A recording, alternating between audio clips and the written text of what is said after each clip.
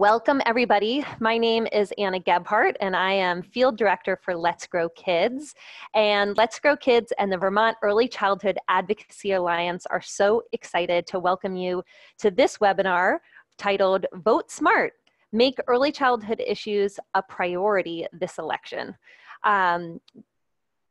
This informational section of this webinar will be led by myself, and then Drake Turner, also a Let's Grow Kids employee, and Charlie Glisserman from the Vermont Early Childhood Advocacy Alliance. And then we also have a few other of our staff here joining the webinar to lead some breakout groups so that we will have time for discussion and for practicing so that you really feel like you can leave this webinar ready to engage candidates in early childhood issues.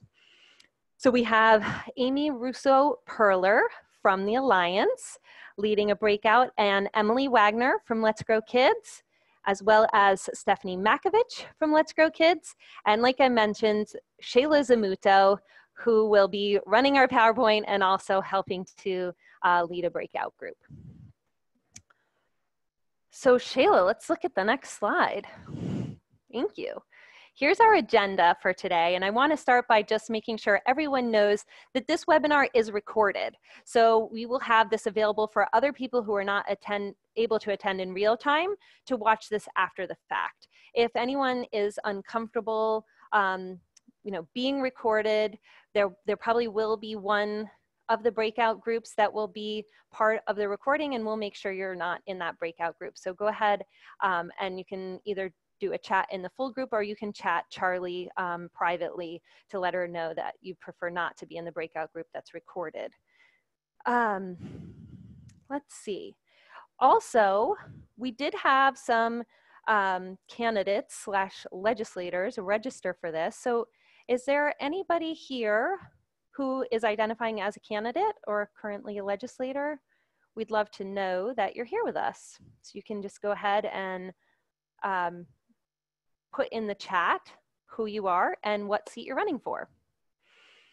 So for our agenda today, we have this welcome and overview, and then we're going to go over the election timeline, how to submit your mail-in ballot, engaging with candidates, why and how. And then we will, like I said, have some time to break out into small groups to practice and share, and then wrap up with some next steps and hopefully take some time for some questions. We've got a lot of information to cover, so I think we want to just jump right ahead. As Charlie mentioned, we were hoping you guys could introduce yourselves. Oh, first, before I get there, go ahead, Shayla, you're on the right slide. Please submit any questions into the chat box. So the chat can be found at the bottom of your screen, and this next piece on introductions will happen in the chat. But if you're calling in from your cell phone or you do not have that video sharing capacity, you can also text Charlie any questions that you might have. So I'm going to read her phone number out loud for any of you who may not be able to see the slides. Charlie's cell phone number is 802-595-9913. And we want to make sure everyone can participate. So if you do have any questions that you'd like to ask in real time, please text those to Charlie, or like I said, add them to the chat. So we're going to practice a little chatting. Shayla, next slide. And please, if you haven't yet, introduce yourself in the chat box with your name, your pronouns, the town where you live and vote, and any issues you might be interested in speaking with a candidate about. So if you've already put your name in the chat, you can just add any of your interested subjects that you might want to connect with candidates about. And we will, that'll be a running theme through all of this, really thinking about the issues and the questions that you want to focus on when you have a candidate in front of you.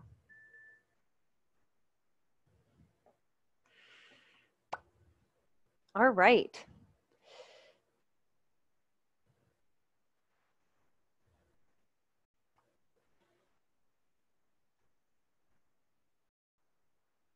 I see there's already some people adding to the chat that they already have their absentee mail-in ballot ready to go. And we'll be talking more about that. And we do have Jana Brown here from Richmond, who is running for the Chittenden House seat, Chittenden 1 in Richmond. So I want to be clear before we get started that this webinar is intended for advocates to practice how to speak with candidates in order to have the most information and to be able to make their vote based on their values. So this is a nonpartisan opportunity. We're going to be really focusing on early childhood issues. And then the intention of this is not to have back and forth actually with any candidates. But there will be more information about how to attend local forums where you will have those opportunities.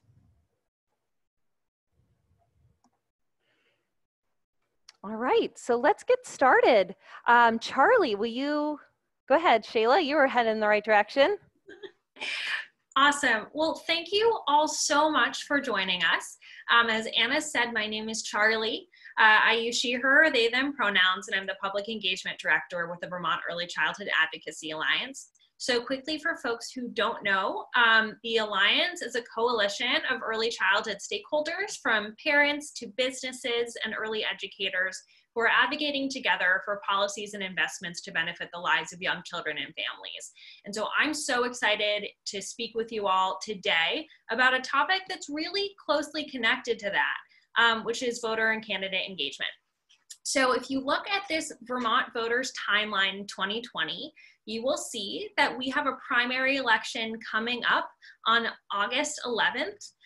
That is it's 2 weeks from today, so it is coming up quickly, and we want to make sure that all of you have the information that you need to vote in that election safely.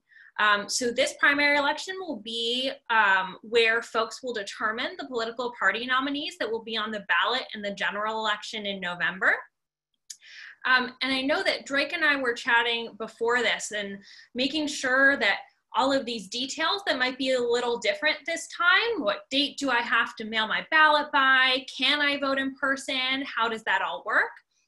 And I'll definitely go into the details in the upcoming slides. But overall, how you vote and when you have to turn your ballot in is dependent on where you live. But the best practice is, if you're going to mail in your ballot, to do it ASAP and at the latest 1 week before the election. Don't worry if you haven't requested your ballot yet. I'll cover that in the next slides and explain how you can still vote.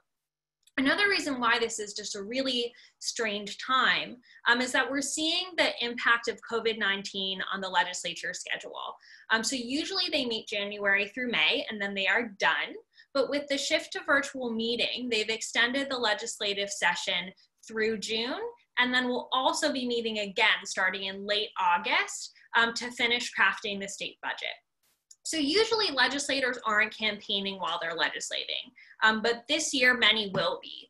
And so early childhood issues, including early education and childcare, will really be hot topics, and it'll be interesting and different to advocate in this environment. But we really are counting on you all to make sure that children and families are a priority in both of these areas this summer and fall. So Shayla, if you could just go to the next slide, please. So before I jump in to the nitty-gritty details of voting, which you know, might be a little surprising to some folks, but I think it's a blast to talk about these fun process details. If you could just complete the poll that I launched to see if you've requested your mail-in ballot for this election and if you've submitted it already. Just so I have an idea of where you all are at in the process and can tailor the next part of the presentation to meet your needs. So that is awesome. We have a lot of ballot requesters in the room. There are over 100,000 ballot requesters in the state of Vermont so far. And so that's really exciting. And we just need to make sure that everyone has the tools that they need to complete and return those ballots. Okay. So it looks like most folks have requested it, but haven't submitted it yet. So I'll make sure that I cover all the details of how to submit your ballot. So Shayla, if you could go to the next slide, please. Thanks so much. So there are 3 basic steps to voting by mail. You can request your ballot, complete your ballot, and submit your ballot. It's easy as that. And if you haven't requested your ballot yet, the best way to do it is to call your town clerk and figure out a plan that works for both of you, whether that's picking it up from your town clerk's office and filling it out at home and dropping it back off at the town clerk's office, or exchanging the ballot completely by mail. Your town clerk is also your one-stop shop for information on voting, and they can answer any questions you have and also connect you or folks that you work with supports for voting, like translated sample ballots. One of the most important things that you need to remember when you're submitting a ballot by mail is that it does need to be submitted in time to be counted. So it either needs to reach your town clerk's office the day before the election or your polling location the day of. So those ballot requesters who haven't submitted it yet, just make sure that you keep those deadlines in mind and submit them as soon as possible to make sure that no mailing hiccups will prevent you from casting a ballot in this August primary. It's also important to note that you can still vote in person. The Secretary of State's office is working very hard to make sure that people can vote in person safely. They are providing masks for folks who don't have them, hand sanitizer for polling workers, and actually working even with the Department of Health to map out how all the tables and poll workers will be sitting to make sure that people can socially distance in the polls. So early voting and voting in person on August 11th will be available to you if that's the only way that's accessible for you to vote. And next slide, please, Shayla. So here are just a couple quick tips on vote by mail to make sure that you can get that ballot in and not have it spoiled. A spoiled ballot is when there's an error on the ballot. Either you've not signed a certificate envelope that you're supposed to sign, or you didn't put a ballot in the correct envelope, and you need to follow these directions very carefully to make sure that those little process issues don't prevent you from getting your ballot submitted. So when you get your ballot by mail, you will receive instructions with your ballot. It's called the certificate envelope and has this step-by-step on what to sign, how to complete your ballot, what to do. So just follow those carefully and you should be in a good spot. One important thing for the primary election is that in the primary election, you will be given at least 3 ballots. So you'll be given a ballot to fill out if you're a Democrat, a Republican, or a progressive. So you need to make sure that you look at the top of that ballot and make sure that you're filling out the ballot that is associated with the political party you want to be voting with, and only complete that one ballot. If you complete the multiple ballots, none of them will be counted. And lastly, if you have any other questions, the Alliance worked with our partners to put together a step-by-step voter guide that lays out all of this information. And we'll send that link to you in follow-up, and it'll be on this webinar at the last slide. But you can also visit mvp.vermont.gov or call your town clerk. Any of these sources are great ways to get information on how to vote and vote safely. Shayla, next slide. And I think that's all for me for now. And I will hand it over to Drake, who will talk a little bit about engaging with candidates on early childhood issues this summer and fall. Thanks, Charlie. Hi, everyone. Can everyone hear me okay? Great. All right, so we are really excited to talk to you about this important issue today. This is clearly a really unprecedented time to be a voter and to be thinking about who you want to represent you in the State House. Even amidst all the stuff that's happening at the federal level, it's more important than ever that we have a legislature and that we have folks representing us who represent the things that we care about in Vermont. So that's what we want to talk about now.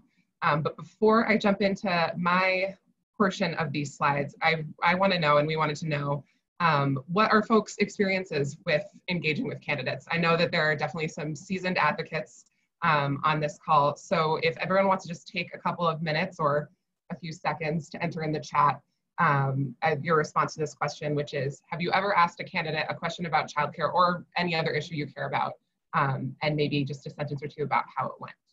And then we will move on to a couple of tips and suggestions that we have for how easy it is to engage candidates and why it's important.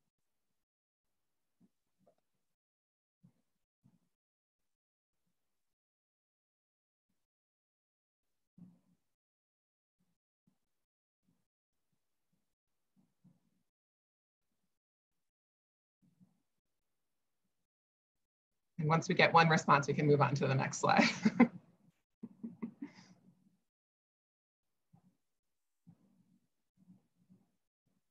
Great.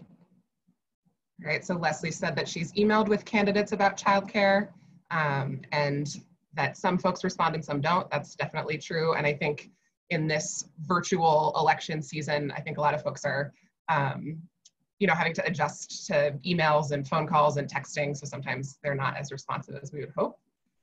Stephanie has talked to candidates before and felt nervous, but it worked out great. I think that's a pretty common experience that folks have had. Anna, that's a great point that candidates like to hear personal stories. We'll talk a little bit about that. Allison has attended coffee hour meeting times. Some of the things that have been great ways to engage with candidates in the past aren't necessarily available to us right now, but that's a great point. Lots of awesome responses. Thank you all. All right, so I have a few slides to share, and then we're going to break into small groups to talk a little bit more in depth about how to do this. But I want to just share a few things about why we think it's so important to engage with candidates on childcare and just about issues that you care about. I think that this primary season is often like really overwhelming to see how many names are on your ballot. I know that when I first got mine in the mail, it was a bit of a shock to see how many names are on there. So engaging with candidates allows you to do a lot of things. It helps you make sure your vote represents your values and that your representation in the State House is reflective of things that you care about. That's really important. And engaging with candidates is the best way to find that out. But it also helps you educate candidates on the issues that matter the most to you. Folks want to know what their constituents care about so that they can go represent those values and those issues in the State House and in whatever elected office they're campaigning for. So it's sort of a two-way street, right? It helps you make an informed choice, but you're also helping to educate your candidate. And especially, in a time like right now where so many things seem so important, I think candidates are really counting on voters and on their potential constituents to help them do that work. And the third really big reason it's important to engage candidates on childcare is that when you talk to candidates about childcare and about early care and education, you're making this a campaign issue across the state. The more we talk to folks about the things that matter to us, the more we're building a movement, the more effective we are as advocates, and the better, over the long term, this system gets when we continue to elevate the crucial need for investment in the early care and education system. So it helps build awareness for the movement as well. So we can move to the next slide. Thank you, Shayla. So to kind of break it down into the two big things I think a lot of people are wondering now, the two questions that we want to answer are who's running in my district and where do they stand on investing in childcare and on this crucial system. So we want to break that down a little bit as well. We can move on to the next slide. So really the best way to find out who, and a lot of folks probably know, it sounds like from the poll, a lot of folks already have their ballot. So if you do have your ballot, then you have all the candidates listed there. If you're interested in learning everyone who's running, or if you haven't gotten your ballot yet, you can use the Secretary of State website or go to the My Voter page, which is mvp.vermont.gov, to find that information. And then once you know who's running, often that's not really that helpful because it's a huge list of people, and how do you know what the right person is for you? So then the second step comes in, which is thinking about what really matters to you. And I would venture a guess that probably most of you care about childcare, which is why you're on this webinar. But I'm sure that's not the only thing that matters. So thinking about what are the questions you want to have answered, what are the issues that really matter to you, how are you going to best make that decision about who you want to vote for. And then the second step is to find that information. So there are a lot of different ways to do that. I just want to briefly list a few here, and also kind of tease that there will be more coming from us. Google is often a really great resource, especially this election season. A lot of candidates have websites and a web presence because they can't just go from door to door knocking and talking to people in person. And I live in Burlington, and I've noticed that the folks running in my district have, I think there are only like 1 or 2 candidates who don't have a website that has very clearly laid out their stances on a lot of issues. So that's a really great resource, but often that doesn't include everything. And I definitely have seen, there are a number of candidates who have opinions on issues that they haven't necessarily listed on their websites. So the third thing that we recommend you do is just check your mail. A lot of folks are mailing stuff right now as well. And to seek information from other sources, such as the Early Childhood Advocacy Alliance or Let's Grow Kids or other organizations that you care about, who are doing their best to give information that's going to help support folks' choices. We have at Let's Grow Kids have just published our voter resources page on our website this week. Shayla's going to show it at the end of the webinar. It includes some resources now. We last week did a childcare forum for statewide candidates where we invited all of the candidates for governor and lieutenant governor, and the folks who participated asked them a number of questions. It was really helpful to see where folks stand. We also have, what else do we have right now? We have an issue brief that we've created that talks about what our vision is for a high quality and affordable childcare system. And we're also working on creating a lot more resources. So some things that will be available soon, and we hope you'll check back to our website for are a voter toolkit. There's the Alliance's How to Vote toolkit, which is super helpful. We're also planning on doing a candidate dashboard where folks can reach out to their candidates much more easily for the general election, as well as candidate statements on childcare. So there's a lot that's coming up. There's a lot that exists. But that doesn't necessarily mean that's the information that you need, or if it's enough, or there might be a question that you want to ask that hasn't been asked yet. And that's why really the best way to engage with a candidate is to talk to them and ask them yourself, which means that could be they're giving you a call and you answer the phone, they're texting you and you respond to the text, or you initiate the outreach. And then the last step is to share that information with others. So it's pretty simple. It can feel really awkward the first time you do it, or before you do it the first time, and then it ends up being really helpful. And you're also, as I mentioned, helping the candidate. So it's just a great experience all around. We can go to the next slide. All right, so I talked a lot, but assuming you get a candidate on the phone, then what do you do? What do you say? What do you ask them? How do you have this conversation? Before I give a few tips that we've identified, I want to show an example with folks' information blurred out about how it looks for a real life example in Vermont. So we can go to the next slide here. So this is a text exchange between a candidate and a potential constituent, where you can see on the left, they asked, will you join our movement? Listed a number of issues that the candidate stands for. Childcare is not one of them that's here. And then the person that was contacted just asked, what's your stand on early childhood education? Put some information about things that they see needing work and support, and even a mention of the necessity to support early childhood educators. And then the candidate, this is from a volunteer from a campaign, which is often what where texts will come from. But then that volunteer is able to communicate that with the candidate, and they've gotten more information about why it matters and why childcare needs to be supported by all candidates. So it can be really low stakes in terms of just responding to a text, but that helps you to learn a little bit about what that candidate stands for, and it also helps the candidate get that feedback from their potential constituents. So before we go to breakouts, I want to just give a couple of tips on the next slide. Great. So in terms of thinking about once someone gives you a call, and sometimes it can be at a time that you're maybe not prepared to talk to someone, but that's the way it usually happens in these situations. It's sort of a two-part process, ask a question and tell your story. So we've listed 3 questions here that we think might be good starting points for folks who aren't necessarily sure how they want to phrase this, or that cover a lot of the issues that we see candidates wanting to engage with.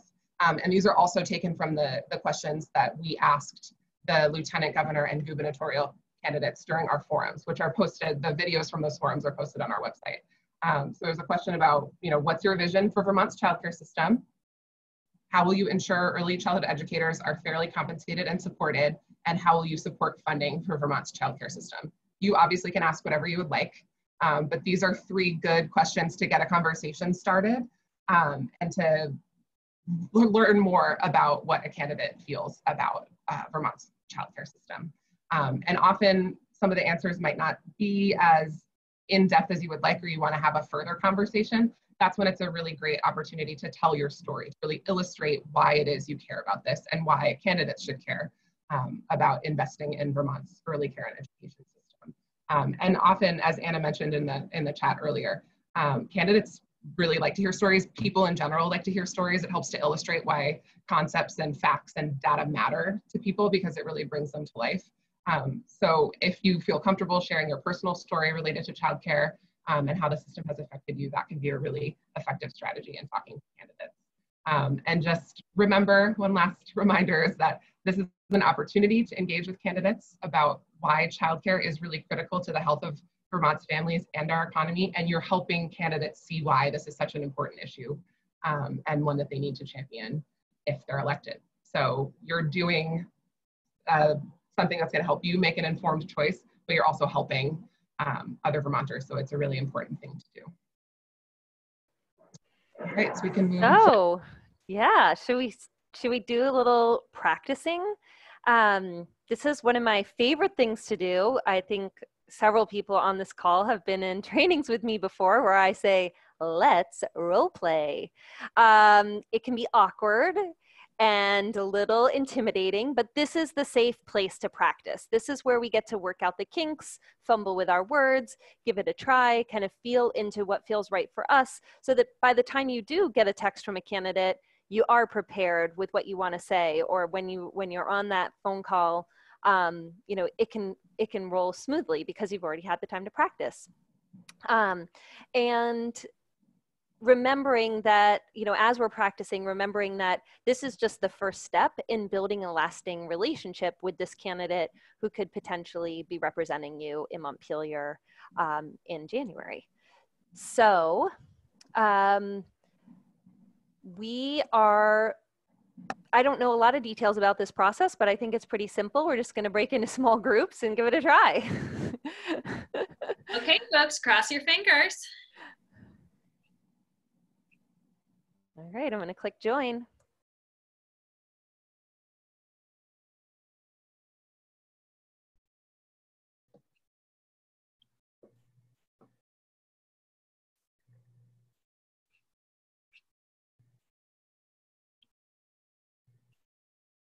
So exciting.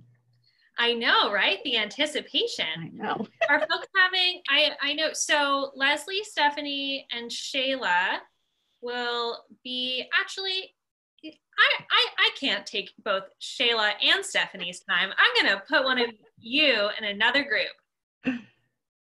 Sounds good. Stephanie, you're going to breakout room 1. 1. Joy. Okay, and so I don't know if Sandra and Allison, if you're having difficulty joining your breakout groups, but you're of course welcome to hang out with Shayla and I, of course. Okay. So if we could just do some brief introductions. I don't know if Sandra had to step away, but just because, before role playing, you've got to get to know each other a little bit. So as I said, my name is Charlie. I'm the Public Engagement Director at the Early Childhood Advocacy Alliance. And Shayla? Yep, I'm a regional field manager with Let's Grow Kids, and I'm living the childcare years right now. I have a 21-month-old and a 3.5-year-old. Oh, wow. I thought you only had a 3.5-year-old, so. No, double trouble. And we can skip Sandra for now. Sure. I'm Leela Nordman, and been working in a number of different museums. So at the Fairbanks, we had a preschool, the Bulch Preschool, and then now I'm at the Old Stone House, and they're looking at doing a lot of preschool programming and sort of anyway, they're finding out who needs what sort of in the area in Orleans County, because it's Caledonia County seems to even have more resources than Orleans County when it comes to early childhood. So we're trying to reach out and create some curriculum if we can. So this for me is really just like a learning opportunity, because I've never reached out to anyone to advocate.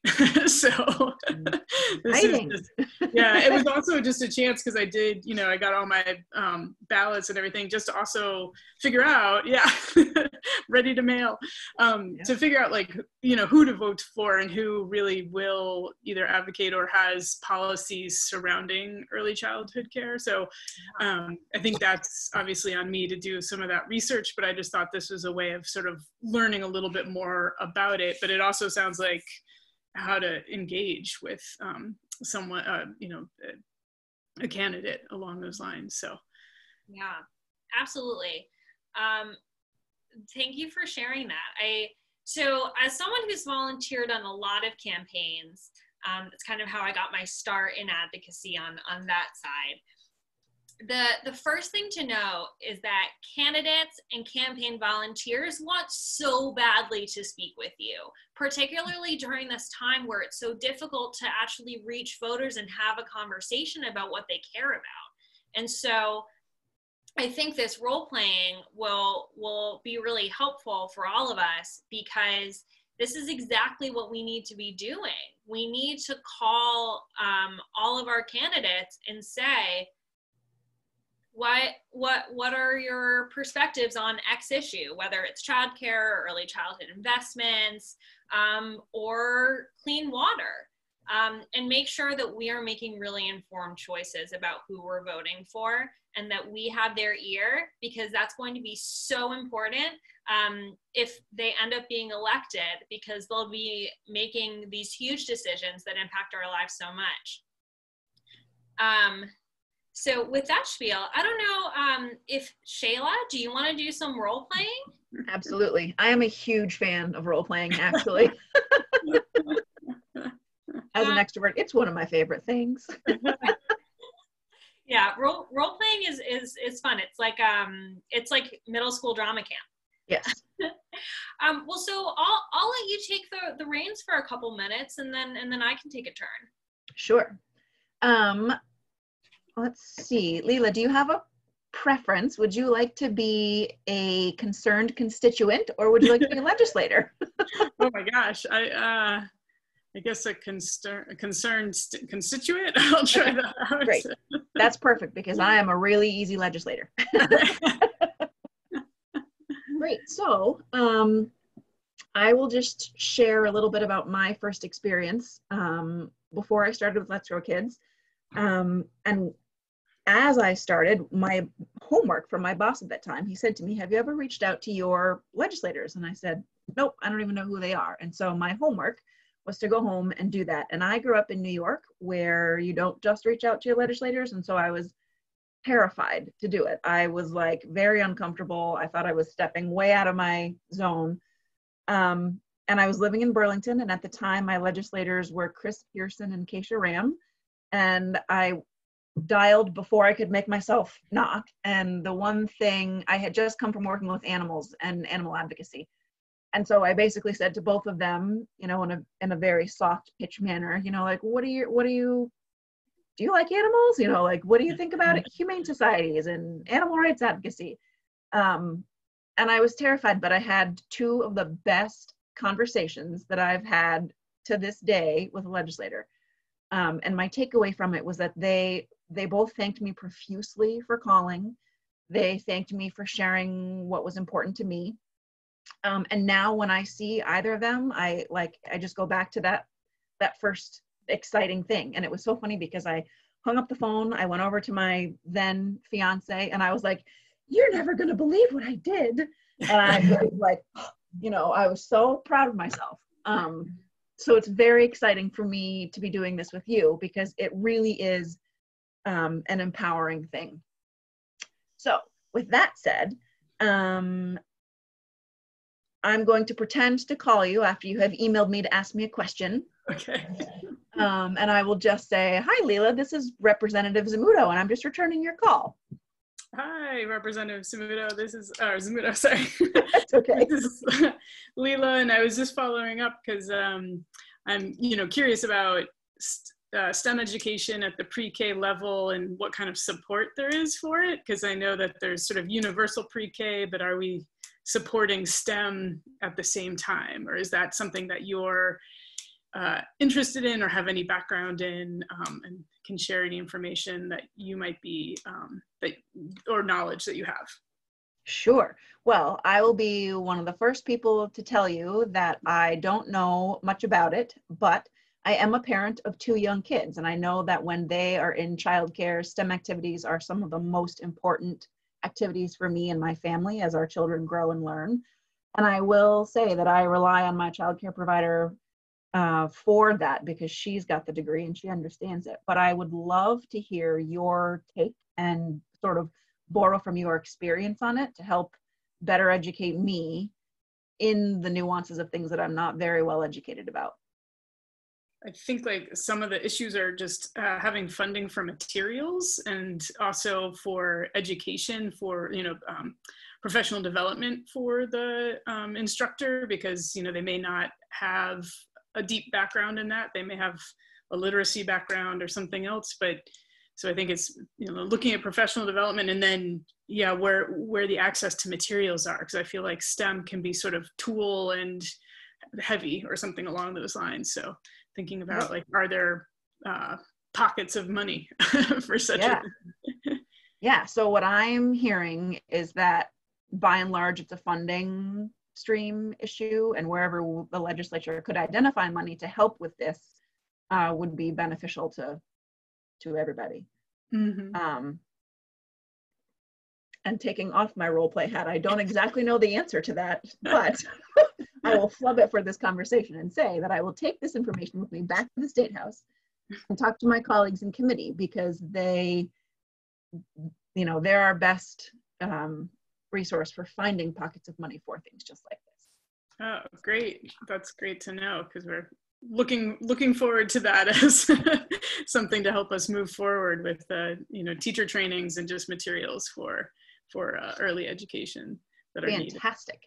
And then another question I would have for you is that in the future, if I need to talk about this or I need some clarification, can I reach back out to you and have you sort of help school me and educate me on this? Oh, sure. That would be great. I'd be happy to be a part of the conversation moving forward. Fantastic. Great. No, that you both did such a great job. And absolutely, Shayla. Follow up and potential follow up is so key, because you never know. They might email you a year and a half later and be like, someone brought this up in the hallway of the State House, and I remember I had such a great conversation with either this constituent or potential constituent, and like I need to reach back out to them and like hear their story, even if they don't do it at that moment. So great suggestion. And as sort of like a backup statement for that, so I am in touch with many volunteers through Let's Grow Kids, and I get emails from our volunteers regularly throughout the session that says just that. I emailed Representative Mary Beth Redmond in Essex, and she got back to me and she wants to know my point of view about Act 166. What should I do? And then we have this great conversation, and it just spurns these really great relationships that are based on facts and trust and actually help move early childhood funding forward. Mm-hmm. Absolutely. I don't know. So it looks like we have about 3 minutes left. Do we want to try and do another role play? I'm not sure if I'd be so good in the legislative position, but I can be the legislator if you'd like. I think the important thing is just to get in the habit of asking those questions and reaching out and making sure you feel comfortable doing that. Sure. So I'm going to be a senator. I'm going to be Senator Glisserman. I love it. And Do you want to reach out to me by phone? Give me a cold call? Sure. So hi, my name is Leela, and I'm just curious if you have a little time to talk on the subject of clean water. Leela, I have all the time in the world to talk about clean water. Is there a particular aspect of this equation that you're interested in? You think regulation should change, more money? I think it will help you. Let's see. Maybe it's maybe thinking about, like, watersheds in certain places, and so along the Connecticut River Valley, we've got a lot of watersheds on this side of the state. We might not be represented as much as maybe, say, over towards Burlington, or watersheds like in Stowe, that area. So maybe thinking about, like, what kind of resources for protecting those watersheds, or who might be buying up land to conserve it. So thinking about, are there any groups that I should be looking out for, or is there any money that goes towards conserving through the state for those areas of watershed? Wow. No, I really appreciate hearing people's perspectives on this, because, water impacts our lives in so many different ways, whether it's, making sure we have clean drinking water, or that we can go take a dip in Lake Champlain. And I, just taking off my role play hat, I wish I knew more about clean water to engage in this conversation with you, but putting it back on, this is not an issue that I know nearly enough about. And so I really appreciate you bringing this up. And this means that I need to do some research and look into what my legislative colleagues are considering on this issue, and get back to you, because I want to make sure that you have all the information that you need to be effective community advocate. Well, thank you so much. I appreciate it. And on these really hot days, especially muggy days, it's great to have a clean space to go take a dip in and feel confident that you're going to come out and not have E. coli or anything like that. Yes. Yes. Yeah, I went swimming 2 days ago and was like, hold my nose. Yeah, don't swallow. Don't swallow. Okay, so that was wonderful. You did a great job. Shayla, do you have any specific feedback? No, I think that's great. And the other thought that's running through my head is that I think, depending on the representative, especially, or senator, especially if they're incoming and they're new, they probably aren't going to be very well schooled on a lot of the issues you're going to be talking about. They really do, because our legislature don't have staff. They really rely on their constituency to help educate them on things that matter. So with some of the ones that are there now, they're very well versed on many, many issues. And I think a lot of the incoming ones will get there, but it will take a lot of interaction and engagement, just like this. Yeah. No, absolutely. So I just gave people the 1-minute warning in their breakout rooms. So folks will be joining our conversation shortly. But do you have any kind of closing thoughts or questions or anything? I mean, it's definitely helpful to sort of practice and realize that in some ways you may have more information than they do, but it's really a sharing out and getting that information to the people who can make a bigger impact, than you might be able to. So that's very helpful. Absolutely. At the very least, you're an expert in your own experience. And know more about watersheds than I do. And so I appreciate you kind of educating me on that. Hi, everybody. We're back. Hi. How was the role playing? Awesome. Get some good practice? Awesome. Mm-hmm. Some great connections and conversations. I'm going to jump back into sharing screen and then put myself on mute. All right. We're going to get our slideshow back.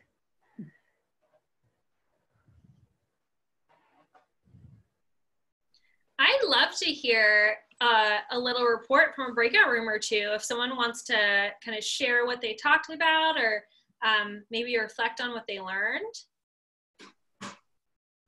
I don't Yeah, know. that would be great. Shayla, will you go to the next slide so I can minimize it? And, you know, I'm going to, on my screen, just slide us over because this slide doesn't have any text on it. Now I see everybody's faces. So go ahead and take yourself off of mute and let us know any takeaways from practicing.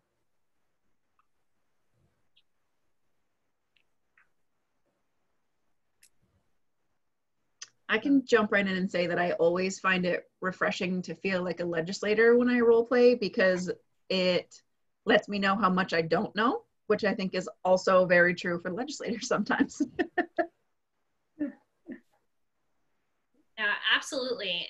And a big part of that is it shows how much power you have to share your experience and your expertise with legislators, and that helps them make better decisions. And so not only are you engaging in advocacy, you're also helping legislators out when you reach out to them and share your perspective.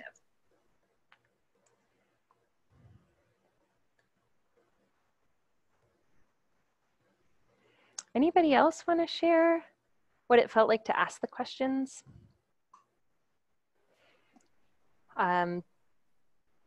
Do people feel prepared for if they're contacted? Go ahead, Marta. I've been practicing all along because I actually been doing it. I'm fed up. I've been in daycare for 16 years, and the daycare system is really sad right now, and I really think that we should have a serious voice. I've been running a home daycare for 16 years, and originally started because of my children. I have one in high school and one in the middle school now, and I'm still doing it. And, I heard the conference today, and he makes me mad. Smith makes me mad.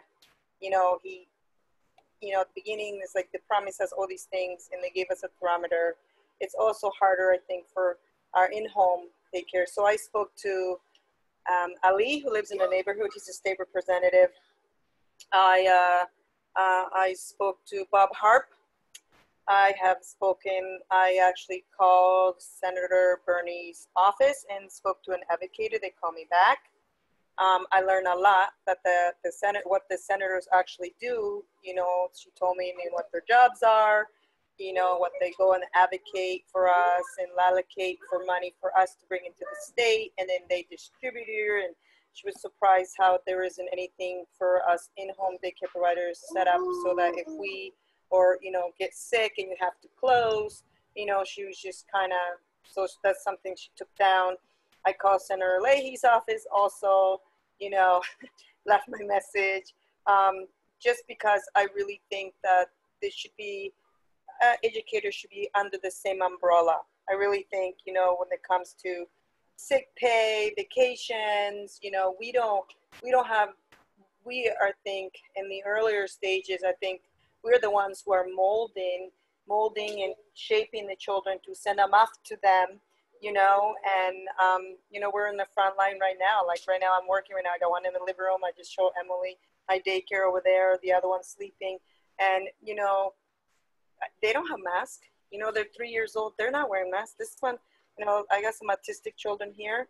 They come with a mask and they walk around like what I'm doing right now, with it, and they're not, so I really think that we didn't get, I just have so much to say. Sorry. Yes, you do have a lot to say, Marta. I'm so Sorry. glad that you're speaking up and talking with the candidates and voting based on this passion that I feel from you. We have to remember that we do have the opportunity to elect people to represent us who really understand the necessity for investing in the work that you do. So great job. Great job. Thank you.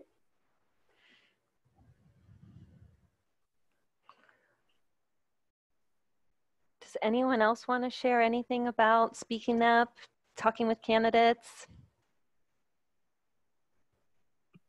Oh, I could just share a really quick thought, which is I think people definitely shouldn't hesitate to approach their local candidates regardless of their political party, because I don't think I've ever necessarily seen a legislator or a candidate who is going to be against supporting children and families. So I feel like it's an issue that you know, most people can really get behind. I mean, whether or not you can push them to make it one of their top priorities is a different question, but I think nearly everyone is going to be really receptive to hearing what folks have to say.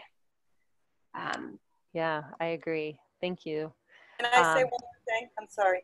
Mm-hmm. Actually, on my policy that I rewrote, I actually encourage the parents to please call their state representative, I swear, because we think that they should help them with payments. If they, you know, to call them, to make a voice, to let them know, the more parents that call, the more they know that this is an issue. So I swear I changed it because I felt really bad having to be out for a week to get tested for COVID because of my job and not ask, you know, to get paid. I felt bad asking, you know, the parents to get paid. Right now I'm working with trying to figure out the state, you know, how are they going to pay me for subsidized, but not everybody's on subsidy. So I really think that, you know, the parent voice is so important, Marta. Thank you so much for bringing that up. I think, you know, as professionals in the early childhood field, and looking around, I think most people here work in some kind of field, whether they run a child care program themselves or work for an organization that supports early childhood across the state. And one of the most important things we can do is to do that, Marta, to organize, to get the families that we serve involved, to make sure that their voices are heard. And legislators are overwhelmingly asking us to hear from parents. And I think that at this point, candidates really need to hear from parents, parents with young children who are struggling to get to work, to find the care they need, to afford everything that it takes to raise a family in 2020. And what a strange year it is. So, you know, this is going to be so important, and we need to remember that. And I was in a breakout group with Morgan, and we were talking a lot about how this is a strange year. While we have people out campaigning, we also still need to complete our state budget for next year, which it was the legislator's job to finish in the winter, which has not been completed yet. So they're going to be reconvening on August 25th, and Charlie showed you that timeline. So we're going to need to be advocating and having parents reaching out and making sure that the issues we care about are included in the budget for next year, while we're also at the same time talking with candidates, while we're also at the same time talking to our federal delegation like Marta did. They have an opportunity right now to negotiate increased investments in childcare, and so there'll also be a call to action this week about that. So there's a lot of moving pieces, and the more we can organize and the more we can get more people involved, the better our chances of being heard and of seeing the investments that we're asking for. So speaking of next steps, Shayla, would you advance us to the next slide? So what's next? The most important thing right now is vote. So request your ballot today. You need to have requested your ballot at least 1 week before voting, and the primary elections are on August 11th. So make sure you've requested your ballot, and when it comes in, fill it out and get it back as soon as you can. And what was also mentioned today is that Let's Grow Kids CEO Allie Richards interviewed, well, we invited all the candidates, and she interviewed those who showed up for lieutenant governor and for the governor. So we have a gubernatorial forum that's been recorded and is available on our website. And so you should watch that, and you should send that to the parents that you serve, and you should send that to your friends and family. There's a very easy survey right after that you can take. And I can put a link to that in the chat right now, where it has the video embedded at the top, a few questions to answer. And then once you do that and you click submit, it'll give you the opportunity to share it on Facebook. And that is a great way to click that Facebook share if social media is your thing and where you have people who are looking to you for advice on their next steps. And then you can share the video with them. And just like that, we've informed a lot of people. Oh, you have to submit. Charlie's making clarification. So you have to actually request it now so that you can send it at least 1 week before the actual elections. So that's really important to keep in mind. Stephanie, it looks like Stephanie just put the link to the video and the survey that I mentioned into the chat just now. That's that the link that has the secureeveryaction.com URL. And we have a question from Emily Wagner. If you request an absentee ballot for the primary, do you need to request one for the general also? Charlie? That is a great question. So the Vermont legislature really stepped up and made it so that for the general election, every active voter in the state of Vermont will get a ballot sent to their mailbox. So you do have to request a ballot for the primary election on August 11th, but for the general, it will just appear like magic.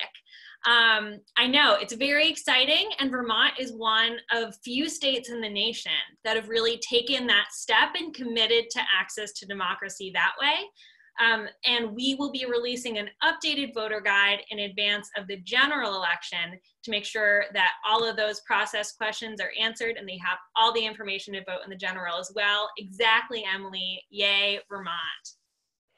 Well, great. And we are at 2 o'clock, and I'm sure people have other Zoom meetings to head off to. We didn't have a ton of time for questions, but I hope you were able to ask some in your small groups. And if you have any additional questions, you can feel free to email me, Anna, at letsgrowkids.org, or Charlie, who I'm sure you've received a confirmation email for this. And also your Let's Grow Kids field managers are always here to support you. So you can join, look on our website, and you can reach out to us. We're here to support you one-on-one with anything you need for candidate outreach and beyond. So thank you so much, everybody.